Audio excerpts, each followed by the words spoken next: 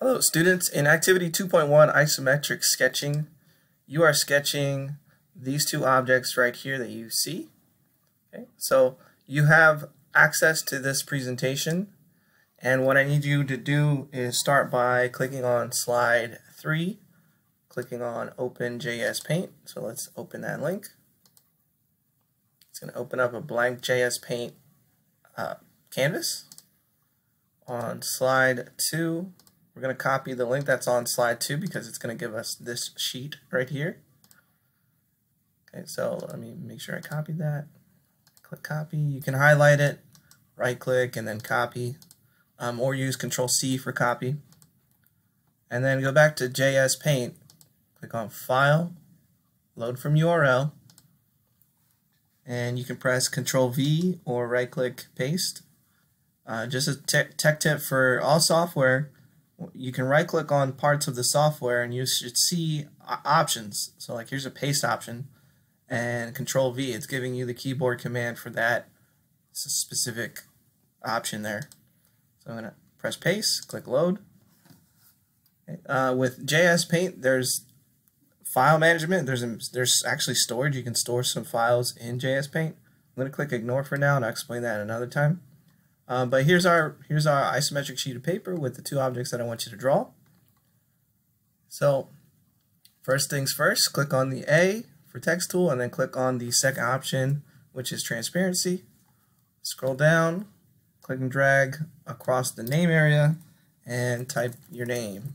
Make sure you type it in all caps. So now then our next step is to click the line tool and click on the medium thickness. We always want to do that when we're working on JS Paint. Okay. Before I get started, I'm gonna plot out some points to help you see and think. So here in this object, I'm gonna put a dot on each of the corners, just like this. And that's gonna help you see the front face. So that's the front face.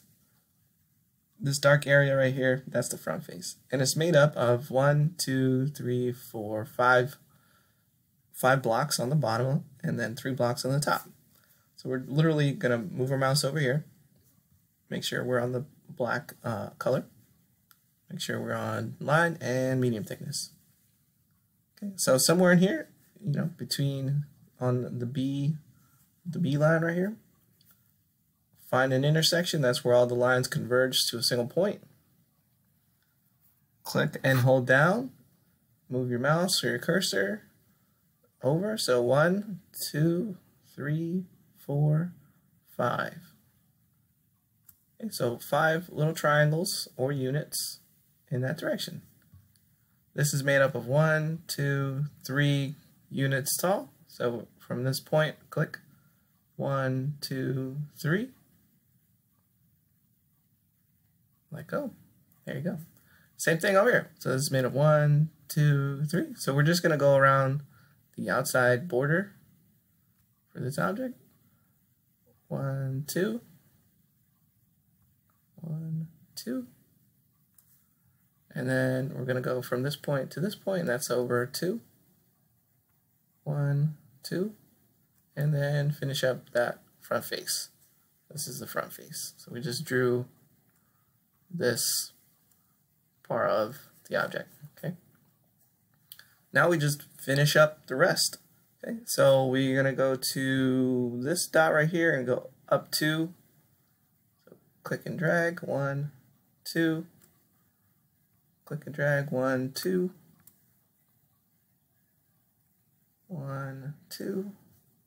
So this is what I'm doing. 1, 2. See that? 1, 2. And then this back one is made up of 3 units. 1, 2, 3. Well, this top one is also made up of 3. I was looking somewhere else. Just like that. So the top surface is made up of 3 by 3. Close that up.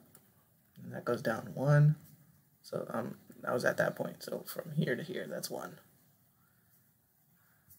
And now I'm going to draw this line right here. So click and drag that line right there. Connect that. So right here, I just drew that line. Now we're going to draw this line right here and this line right here over here. Click, click. And then with this section right here, that's 3 units long. So from there, I'm going to draw a line that's 3 units long, 3 units long, and close that up. Oops, I don't like the way that angle looks. So I'm going to click undo, edit undo. Let's try that again. Or Control Z, which I just tapped. That looks better. Yeah, that looks a lot better. And there it is. There's our shape, or our object. Okay, so we drew this object in isometric view. Okay, I'm going to scroll down. This object is a little bit more complicated because we have an angle, but don't let that scare you off because it's actually really straightforward. We're going to draw the top and the right, and then these 2 points will connect themselves. You'll see in my demonstration here. So this is 3. This line right here is going to be 3 units long, and this line is 4 units. So find an intersection, click and drag a 3 unit long line in the bottom right direction and a 4 unit tall line. So that's 1, 2, 3, 4. And then this is 2. Click and drag 2. This is going up 1, 2, 3, and then almost a half. So let's draw that line. So click 1, 2, 3, and then almost a half. I'm going to hold Shift to make it a nice straight line. And now you see that this line right here and this line right here, they make a natural place for you to connect those lines. So I'm going to click and connect that line right there. There's the angle. I didn't need to think about it. I just needed to draw the other lines first. So then I'm going to draw that back line. That's 3 units long. This line right here is also 3 units long. And then close that top surface up. Now let's start with the bottom here. We're going to draw this line and then this line. So click, that's 2 long. And then this is 3 long. Cool. And then this front face is a 1 by 1. So 1, 1. So 1 unit long, or 1 unit tall. Oops, my computer's doing something. Click, click.